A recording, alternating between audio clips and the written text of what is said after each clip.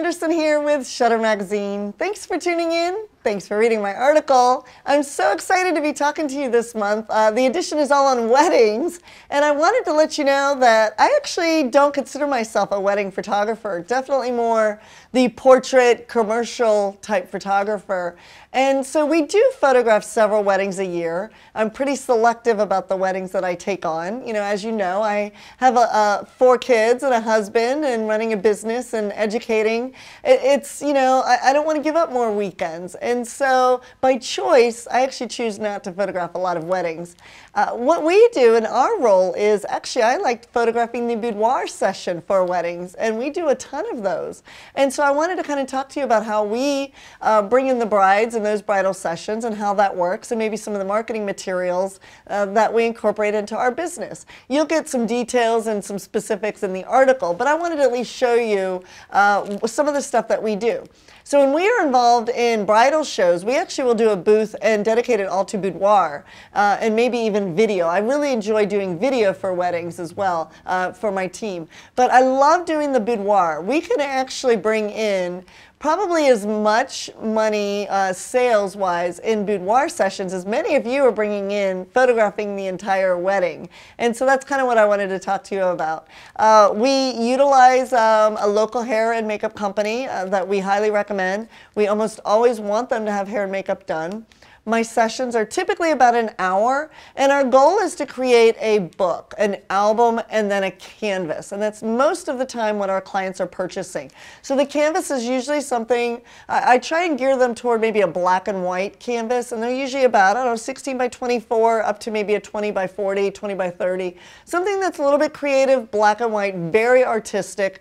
Rarely is it showing their face. It's typically maybe the client is on their back, and I'm kind of shooting shallow depth of field, wide open, 1.4, just right on those eyes, and then in the background you get the hint of the curves of the lady. So that's one of my specialties. I love photographing boudoir in that manner, creating art prints. And then we do images for albums, and that could be, most of the time I would say we're doing 4x8 accordions, and that would be a Miller's album. And we're putting anywhere from probably about 12 to 14 images within that. We certainly sell the hardbound leather cover type albums as well, but my goal is to give them some sort of an album as well as a canvas within an hour session. So we move pretty quickly as well. And it's usually going to be maybe 2 or 3 outfits, okay? It's not going to require a lot of time. Remember, I move very efficiently and I photograph with intention. I would say almost always I'm at, I use a Nikon D4, so I'm full frame, and almost always using my 85 lens at 1.4, and then I just adjust my ISO and shutter speed as needed. I typically photograph that in our upstairs. It's a pure white room with large, beautiful windows and hardwood floors. So it's one of my favorite things to do. But when we're at our bridal shows, what we do is we will display boudoir photos and then give out little packets. And so I wanted to show you what these packets are, and so that our clients and prospective clients can leave with these. So inside here, it gives them a little magnet. I'm all about, you know, I just want women to feel beautiful from within. Okay, it's really important to me.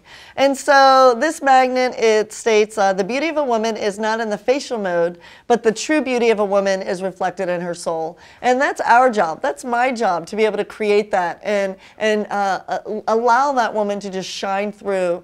Whether these boudoir images are for her or for a significant other, but like I said, most of the time it's going to be maybe a gift for the groom on the wedding day, and I love hearing how, you know, that was revealed and stuff. So that's a cute little magnet that we have, and it has our logo and our phone number on it.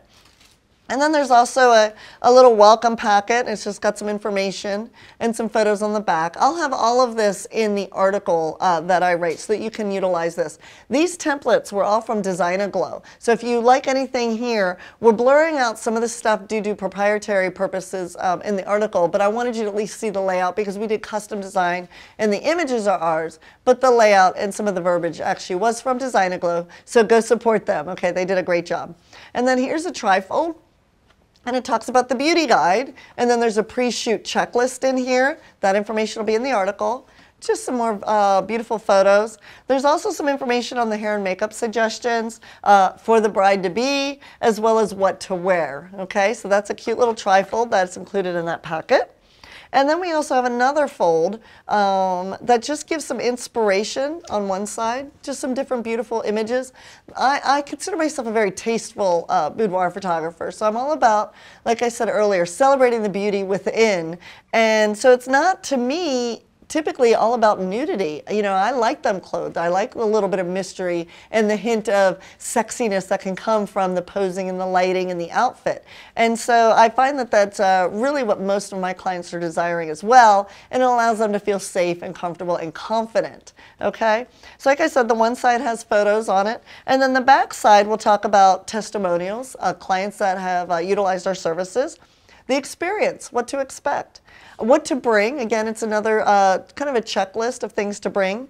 A little pep talk, you know, just kind of reminding them to not worry about maybe flaws that they see. We will take care of all of that, and to just basically be able to celebrate that.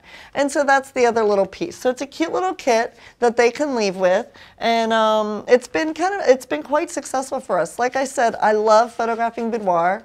To me, it's a great way to feel part of, you know, a bride's day without having to commit to 8 and 10 hours all day long, and I'm able to be very fast and efficient. And then this is typically the gift that they're presenting their groom or their spouse-to-be on their wedding day. And I hear frequently from other photographers in our area, and they'll talk about photographing that or videoing that experience. You know, it's important that we network and have relationships with all photographers. So it's just a great experience, a great opportunity. So I'd really encourage you, if you are not already incorporating boudoir into your product line and into your, you know, clientele, I'd really encourage you to do that. It's been very fruitful for us, and allows me to experiment with lighting and posing in a little bit more of a unique and different way. So I hope you got a lot out of this. I hope everybody's doing well. I look forward to seeing you again, and take care. Bye, everybody.